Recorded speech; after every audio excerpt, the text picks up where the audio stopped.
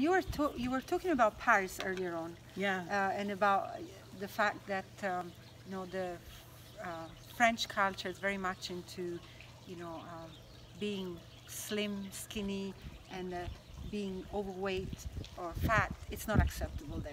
No. Yeah. Do you want to tell me a little more about that? Well, I just thought it was how really, you experienced it. Yeah, I just thought it was really fascinating to talk. I feel like I can talk about this a little bit just because I spent 10 hours with government officials and academics and social scientists and people from the country, you know, who do legislation and activists. And so I listened to about 10 hours of this and then had some great conversations with some activists afterwards. But it just seems to me that it's very different there. There's so many similarities and it's also very different. But, you know, there I just feel like it's very behind the times when it comes to fat phobia. It's not recognized in their dictionary yet. And fat people are just really dehumanized, and the thinking around fat bodies is very twisted. And, you know, they really believe that the causes they think that cause fatness are very much untrue, but it's hard to, again, take a step back and look at the real issues because they're complicated and painful. So, but they're starting that conversation, and I was there for an event where the government was instituting all of these incredible programs and resources and systems to train educators on how to deal with bullying in schools so that children weren't harassed for being fat in elementary schools anymore, and they were offering resources for fat people who needed community, and like they're doing really incredible work there. And I thought that blew my mind, because here we don't have that. We have a lot of resources through individual people. So we're very connected in the States. We're spread out pretty far, right? But we still connect, and we have, not so much in Tucson. The political issues here that we collaborate around are a little bit different. Still body related though. There's a lot of queer, trans, POC events here, and we do a lot of work with, we have a lot of problems with our initial history, which is taking over native land. So working with that, and then also working with people who want to cross the border from Mexico. And how inhumanely they're treated, and how dangerous that is. So we kind of focus on those areas. But France, you're gonna have to cut this part out. Yes. Because where was it going with that? Should I? No, you'll just have to chop it out. Before what we do here in Arizona. Oh, I remember. But in the rest of the U.S., you can start there. In the rest of the U.S., you know, there are huge cities that have like large fat acceptance resources and communities and events, and it's just really incredible, and it's really enjoyable to see. We're a little bit louder here, so we do get a lot of pushback, which is very harmful and violent, but at least we're talking about it. There, the conversation is not happening, but the government's stepping in. So it's very different, and also very similar. And I am very interested to see how this plan rolls out that they have proposed. I hope that makes a huge difference, because it's the experiences. I spent the week there with a lot of very radical fat babes, and they were amazing. They took me to see all of Paris, and we just talked about politics the whole time, but the stories they told me were horrifying. And really, it's a city that's not made for them. It's old, it's small, and the people have this, it is a nationalistic pride in this svelte, classy French woman, you know, so they really hold on to that as a source of pride, and these people are jeopardizing that. So that was my experience in a nutshell. It's obviously very complicated. It's very much so also in Italy, like I said to you before. Fat people are really minimized and made to feel bad that they are certain body shape. So I think Europe is, even in Germany and Austria, you know, they're very much into the masculine look, you know, the sporty, you know, they do a lot of sport there. Scandinavian countries, it's all about, you know, having that sporty look. It makes sense. I mean, you were talking about how your dad worked in fashion. and that was kind of what I kind of heard too from Paris. You know, it's so fashion based, which is based in exclusivity and women as objects and the most beautiful objects. And so it makes sense. It's interesting. I'll have to do a little more exploring about the other countries and kind of where that comes That'd from. be interesting. I'd love to know what you find out. So as you speak, you said something about women being objects. How do you feel we are objects? Are we still objects in society? What's your thought about that? I think that we are still, I think that a lot of people are reclaiming their power, and we are working towards a lot of social change, but I think the issue is that there are a lot of very privileged men out there. I mean, typically it would be like the most privileged of all, right? So white, cisgender, straight presenting man who has some money and power, feeling like their opinion of us matters more than our opinion of us. And that's kind of what you see in trolling. My biggest, I would say, demographic for trolling is very conservative, white, young, like 20, 30-year-old men who are obsessed with the gym.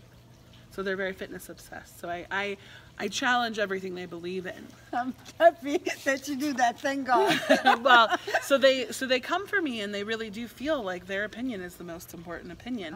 And I think that that's where it's a problem. If they say I'm unfuckable, I'm unfuckable. And that's where it becomes a problem, because they are not, like, nobody died and made them like God of all of women's bodies and line them up in the order of like fuckability. Like nobody has ever asked for that, guys. Nobody has ever asked for that. And so when they do it, it's just really bizarre. And that's where they feel some possession over you. So in that way, I feel like, of course, there's still the sexual objectification. We deal with sexual harassment and all of those different things. But I see it morphing into this like ownership in very covert, weird, and quite frankly cowardly ways, because it's done behind a computer to a stranger online. But yeah, it's definitely an issue. Wow. Okay, what are your thoughts on plastic surgery? It's one of those things where I feel like people should be able to make whatever choice they want. I really do. And so there's a part of me that is sad that we've been taught that certain parts of us can't be XYZ, and so therefore we must reconfigure our bodies. But I also understand the pressures of living in today's world. So if that's something that people feel like they need to do, I support them in their body autonomy. It's not something I would do for myself, but that, you know, we can't own other people's bodies within this body liberation movement, right? We have to like really allow people to be liberated in their own way, whatever that looks like. And it's not our choice to decide whether they'll regret it or not. So that's how I feel about plastic surgery. The spiritual movement is, you know, growing, spirituality and new age, and like you said, you know, the wellness and the yoga and the meditation. So I want to ask you whether you believe that some authors, some spiritual people make money out of it. Like, does it become a money-making thing also? I think everything becomes a money-making thing eventually. The more popular it gets. I mean, you can look at the body positive movement, right? Very grassroots in the 70s. And it now not only has been, it's complicated because the work that activists or just people who are vulnerable or healers or anybody who does something that challenges the norm, people deserve to be compensated for their work and for their emotional labor and for putting their trauma out there to help other people, right? But then there's like the huge corporation businesses that then start to cash in and capitalize on that. And that's kind of what I was talking about in the beginning, where I was saying I'm seeing progress and I don't know if I like where it's headed, because it has become so vast. So this liberation has turned into body positivity, BOPO, and it has it's so palatable on purpose, and it's just this vast kind of undefined feel good about your body thing that a lot of companies like to take in, and I've only seen it done right a couple times, and the way it was done right was they had actual fat people share their actual fat stories. Right. The authenticity was there. Yes. Other than that, it's money making. Yeah. You know, inclusivity is the new exclusivity. Yes. And ironically, within that inclusivity, they're still very exclusive, right? We don't see a lot of super fat bodies out there ever. We see very conventionally attractive plus bodies. So I the know, hourglass right? and all of that. So it's progress, but I feel like it's almost folding in on itself at this point. So I would imagine that it happens with everything, you know? And so for me, what I do is I check in with my moral compass. I trust myself mostly in that. I do believe that I deserve to be paid for my work. Yes. Obviously, there's like, you know, if it's a corporation, they're going to be paying my bills and I'll be gifting things to smaller places. You know, that's kind of the way it works. But I have to check in with myself often to ask myself that question. Yes. Like, where am I with this ethically and morally? And then I check in with the people that I trust and respect the most. Yes. And that's kind of my check-in system. Yeah. I have about 5 people that are really fucking changing the world. They are authentic and genuine and beautiful. And so I look to them for guidance once in a while too. Do you want to say who they are? You don't have to. Yeah, Sonia Renee Taylor is probably the #1. Absolutely incredible human being. She runs The Body Is Not an Apology. She's in New Zealand right now. She was like, you know, if I really believe this is a global problem and solution, I need to be traveling globally. So she's there right now, and I miss her. I check in with Caleb Luna. They're a professor right now in the Bay Area. Okay. And just one of the most brilliant minds I think that I've ever encountered. And I just feel like they're so, like, why is the world not nominating them for president? Like, they're that brilliant. Oh, wow. So, oh God, yeah. And there's a couple other people that I check in with, and just like really close, good friends. Bevan Brandillingham does coaching Reiki treatments with me, and she does different but similar work. And so somebody to bounce things off of, and really just, you know, I think every day you just try to be the very best person you can be, and that is the best you can do. And then you wake up and it's another day, and you try and do even better. And that's, so I hope that the spirituality movement, you know, I think people deserve to be paid for their work, and also be very hyper aware of how they're doing it as ethically as they possibly can. I'm starting a merch line, which is very exciting, but to find ethically made, locally sourced, really like legit supporting great businesses, it was very hard to find those shirts that go up to 6X. Yes. And so it's a lot of work to do that, but it's important. Yeah. And it's expensive. Yeah. Oh my God, you pay a price for that kind of stuff, but it's worth it. So earlier on we were in the pool talking about trust, and that's something I want to ask you about. How is trust for you, or how has it been in your life? Oh, like trusting life, trusting the moment, trusting the universe, God, whatever you want to call it. My favorite image on the internet right now is from, I think the Instagram handle is Rise Up Good Witch. And it's this palm, it has like these rainbows flying out of it. And it's like kind of 80s looking. And the text says, maybe you manifested it, maybe it's white privilege. It's my favorite thing in the entire world. And so it kind of gives you that, like, that question of like, how much of the things that are good that come to my life are things that I've like opened my consciousness to or allowed to come, and how much of it is simply because I have all this privilege.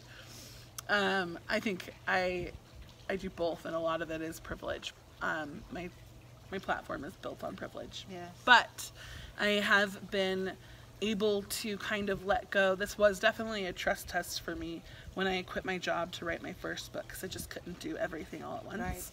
Right. I don't know how I'm going to pay my bills next month. Yeah. And then something would show up and it would be like, we want you here at this place in 2 weeks. And then, you know, it just like consistently, and I've been doing this for 4 years. That's amazing. consistently. Oh. And I have a partner who's able to lend me money, and then I pay him back. My God.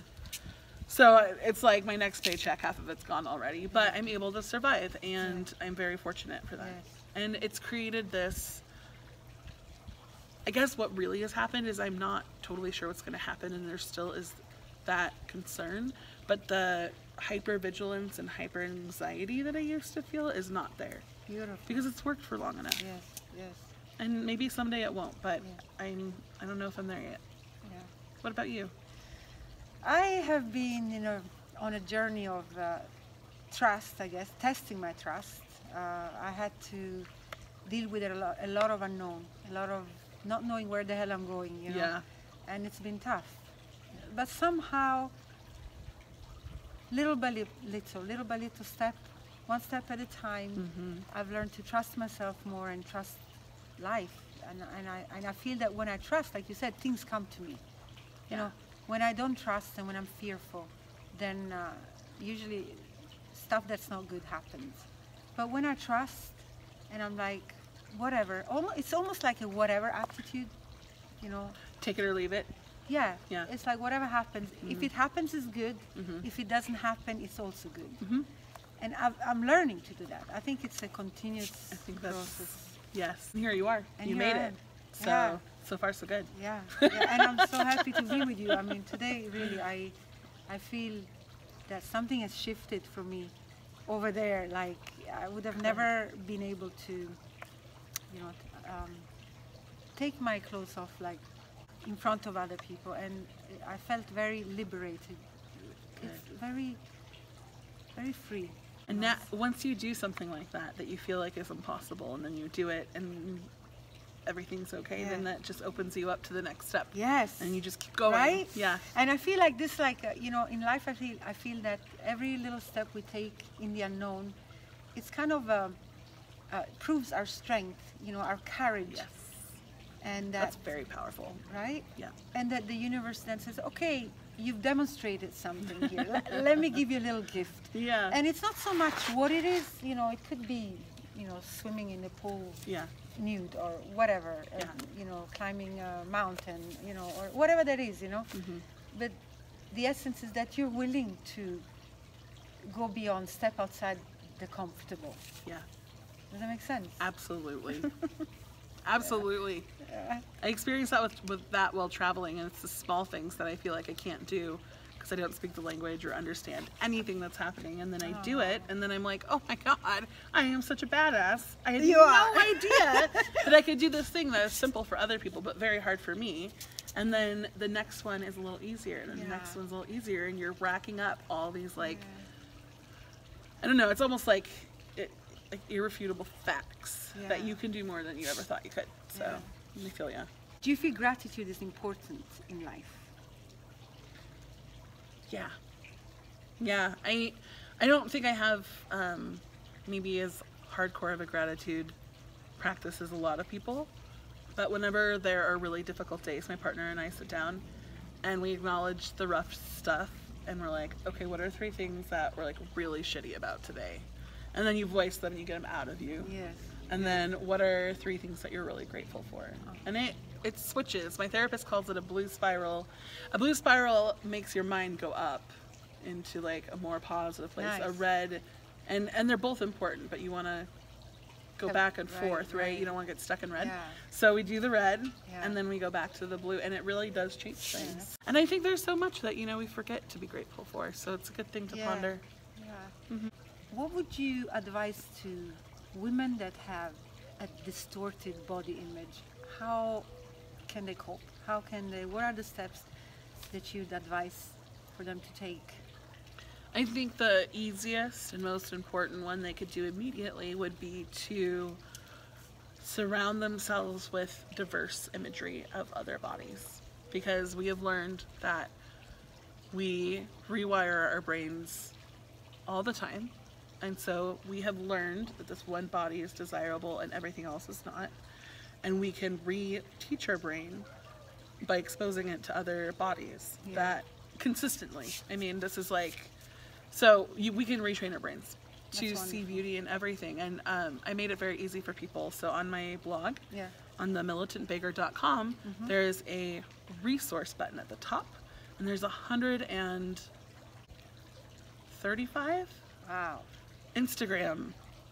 I feel like I'm getting the number wrong, but it's a shit ton of Instagram accounts to follow, as well as Facebook pages, as well as Tumblr. Like wherever you are, all you have to do is you go follow them, and you just let them fill your feed. And as you scroll every day, it will be different. And when I did that, I was shocked. That's kind of like horrified in a way, because I didn't know how to process those things, right? We have stupid fat people, funny fat people, and evil fat people. Like none of the pictures I was seeing fit into my paradigm for fat people. So it was very challenging, and I didn't understand it. But the more I looked, the more beautiful every human became. And then the more beautiful those pictures became, the more I appreciated the human bodies around me, like at the grocery store. And then the more I appreciated that, I appreciated my body. So it really does have a huge effect. And it's that easy, because we're so inundated with visual that we need to change that if we want to see a change. I love that. What is the purpose of a human being in this world, do you think, in your view? I have no idea. I'm still trying to figure out who I am day by day, so I don't know. I do think we all serve a different purpose, and all of those different purposes are needed. My mom taught me this really amazing skill that I don't think she meant to teach me. I just picked it up by listening to her talk about her days. And she will stop and ask herself, what would make me happy right now? And that sounds ridiculously like elementary. But I, until she told me about this, had never done it. I've never stopped to think, in this very moment, what in the world would make me feel the happiest? And then you go do it. And it's like, I would really love to go get a cronut. Or I would really love to go to the movies. Or I would really love to cuddle with my dog. Or go hiking. Or like whatever the fuck it is. Like it's so individual, right? But like whatever that is, it comes up. And for some reason we stop ourselves. What are your thoughts on high heels? Oh, I used to love them. And now I just can't. Comfort is way more important to me now. Hello. I also have on very flat sandals. I don't even do wedge sandals anymore. No, it's too much, right? Do you want to tell me about your a little bit about your Expose project? Because I read something about it, but I'm not too sure really what it is. So I would like to know. We did 2 different photo shoots here in Tucson, and opened them up to the public back when Facebook was a hot thing.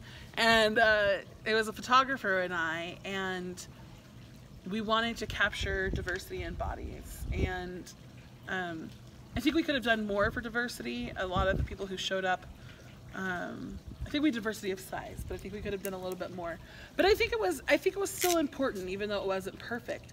And you know, between the two, it was almost 200 women. Wow. And of just everyone within the spectrum, and it was just incredible. And the pictures themselves are beautiful, but there's no way to explain the energy of like blaring, incredibly empowering, fun music. It was probably Beyonce. You can, there's drinks on the table, and people just mingle, and they're kind of nervous because they've never done this before. You could do fully nude, or you could do like just wearing panties. And people were kind of mingling and not sure what to do, and then we hyped them up, and then we took off all our clothes, and we were like, let's do it. And the most beautiful thing that happened within these photo shoots is it was one person at a time, but the other fucking 90 ladies were screaming and cheering. It was like, I get goosebumps because it was like church in a way. Like it was just so spiritually healing, and there was so much energy in that room. People cried before, during, and after having their photo taken. They needed lots of hugs, and some people were totally into it and comfortable, but there was this massive group of people cheering them on in their most vulnerable moment, right? And it was just, it was so beautiful, and I would love to do it again someday. Please invite me if you do. I Yeah. want to be in the photo shoot. Absolutely. It sounds an amazing experience. It is just, there's something I will always believe this because I've experienced it so many times.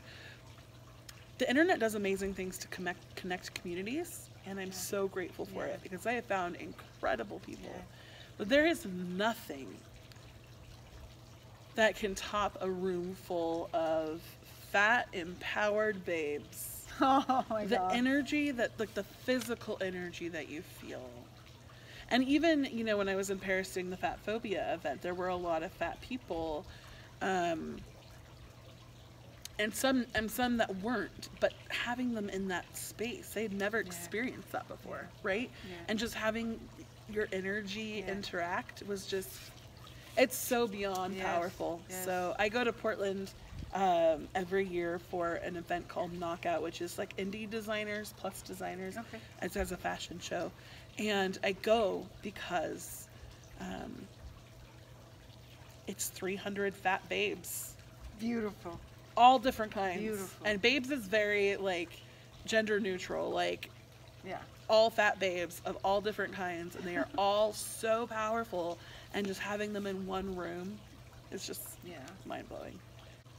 So thank you so much, Jes, for today. Yeah. Thank you so much. I really loved your company. I really love being with you. And This is such a nice day. yeah.